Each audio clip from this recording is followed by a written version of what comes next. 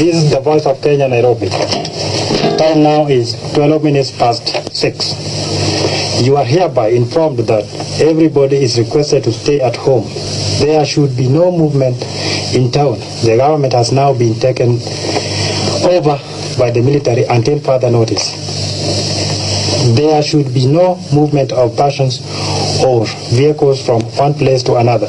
The police should now assume their role of civilian until further notice.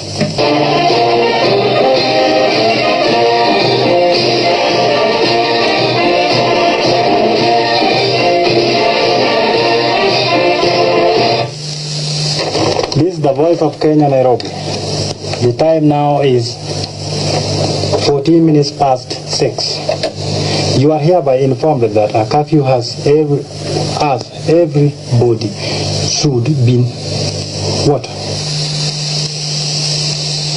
declared. Everybody should Everybody should stay at home. There should be no movement in town. The government has now been taken over by the military until further notice. There should be no movement of persons or vehicles from one place to another. The police should now assume the role of civilian until further notice. A warning. The government has been taken by a very, very, very powerful group supported by the people, wananchi wenyewe na wanajeshi wote. Kwa hivyo, wherever you are, cooperate or you blame yourself. My dear countrymen, here is an announcement. It is with the greatest pleasure that I announce to you today the overthrow of the corrupt regime of Daniel Toroi Teacher MOI by the patriotic forces of our country. As I speak to you now, our country is fully and firmly under the control of our armed forces. Every care has been taken to make the revolution as bloodless as possible. Fellow Kenyans, over the past few years, this country has been shedding from an open to a closed, dictatorial and inhuman society. The fundamental principles for which many of our people sacrificed their lives during the heroic struggle for independence have been compromised in the interest of a few greedy and irresponsible bandits. Over the past 6 months, we have witnessed with disgust the imposition of a de jure one-party system without the people's consent, arbitrary arrest and the detention of innocent citizens, censorship of the press, intimidation of individuals, and general violation of fundamental human rights. This ruthless oppression and repression is reminiscent of the past colonial days which Kenyans thought were buried at independence.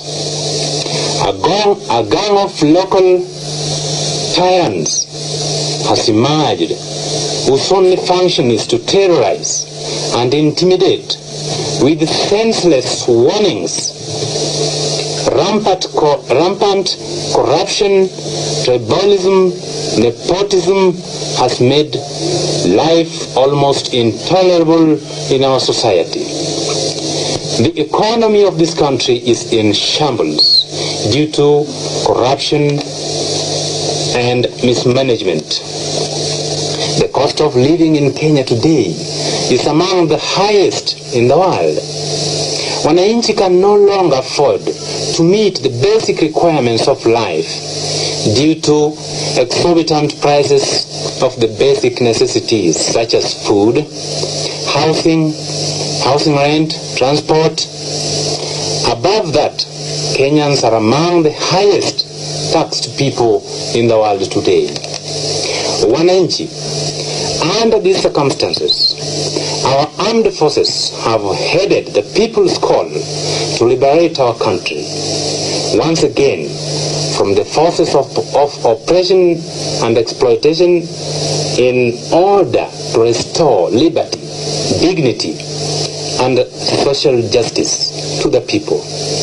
In doing this, we have proved to the rest of the world that no individual or group of people can permanently subjugate or take away the freedom which our fathers and grandfathers so gallantly fought to bring to this country. Like the British imperialists, the same fate will befall whoever attempts to tamper with our freedom. Countrymen, it is not the intention of the military to stay in power indefinitely. As soon as the situation allows, elections will be held and Wananchi will be given an opportunity to choose their leaders. Our immaculate task is to stamp out corruption and set out a concise program of development for Kenya. We will continue with the original policies which this country set at independence and which have been eroded over the years, thus giving rise to the current sad state of affairs. A number of administrative and security measures will be announced in due course. This revolution is entirely an internal affair, and our friends have nothing to fear. We will strengthen relations with our neighboring countries and we will continue to champion the policy of non-alignment and non-interference in the internal affairs of other countries. As for now, the Constitution has been suspended and a National Liberation Council has been set up to preside over the affairs of the government and state. All the detainees and political prisoners are released forthwith with immediate effect. Long live Kenya. Long live the People's Redemption Council. Thank you very much. This is a statement on behalf of all the students of Kenya. On behalf of the students and the people of Kenya, we, the University of Nairobi students, register our wholehearted and unconditional support for the